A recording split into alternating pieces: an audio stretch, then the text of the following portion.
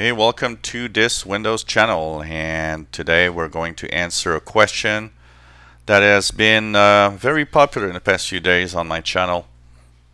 Where is Internet Explorer? Or why is my browser so different? Is also a question that I've got because I understood something also with my personal experience here. So first of all, what you have here at the bottom in the taskbar is Microsoft Edge, and a lot of people actually mistake this for Internet Explorer, and they get here and they say, wow, why is it so different? First of all, Microsoft Edge is the new browser in Windows 10, and it's actually not bad of a browser, but it's still missing some features, and I've noticed on many pages it doesn't display right. So it's maybe not totally ready yet for being your main browser. I've been using it pretty much all the time, as much as I can, but I know that on some pages it doesn't work well. So Internet Explorer does exist in Windows 10, but you have to search for it. Now, funny thing, I went to the Start menu and looked at basically all apps and said, well, I'll find it here somewhere. And while I search, I noticed that it's missing from the list of programs. So that's where I understood that Microsoft really hides it very well. So if you want to find Internet Explorer, it's very easy. You go on the search on the bottom left and just type Internet Explorer.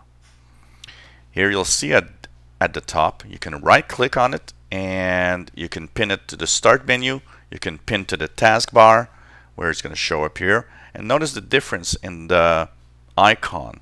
Internet Explorer is this blue E with a yellow line across it.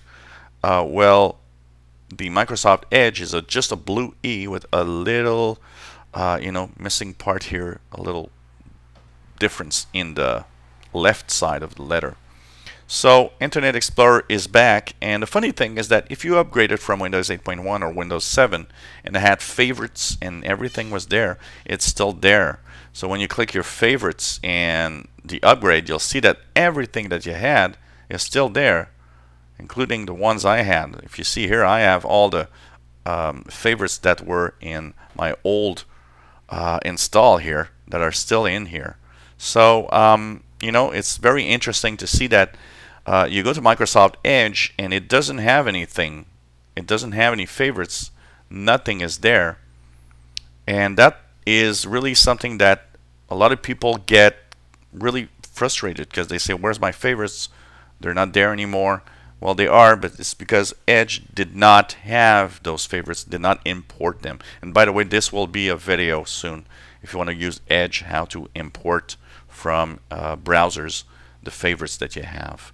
So it's there and you can use it and have fun with it. And so it's Internet Explorer 11, same version as Windows 7 and Windows 8.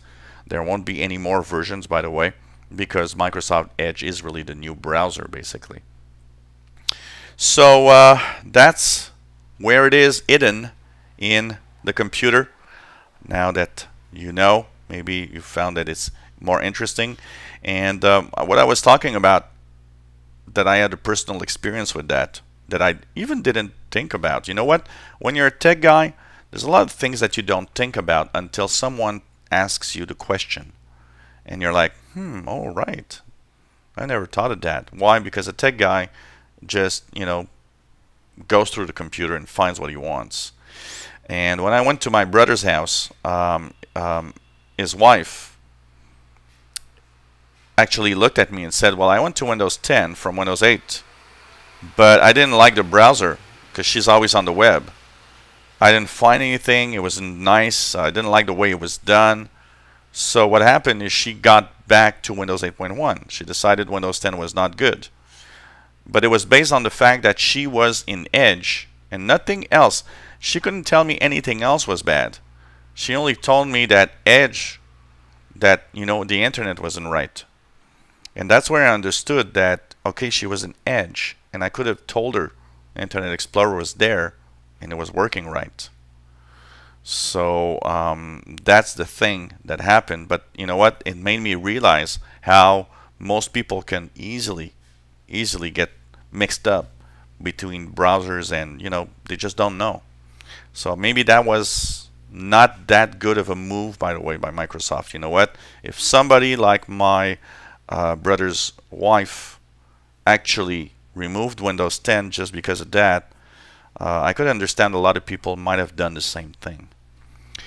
If you enjoy my videos, why not subscribe to my channel? You'll be informed when new videos are online. If you have any comments, questions, anything you want to know, maybe you have a video you'd like to have about a feature, don't be afraid to ask. I will be happy to do it. I'm here for that. One of the reasons this channel exists is to try and help if possible. Thank you for watching, and I hope to see you again.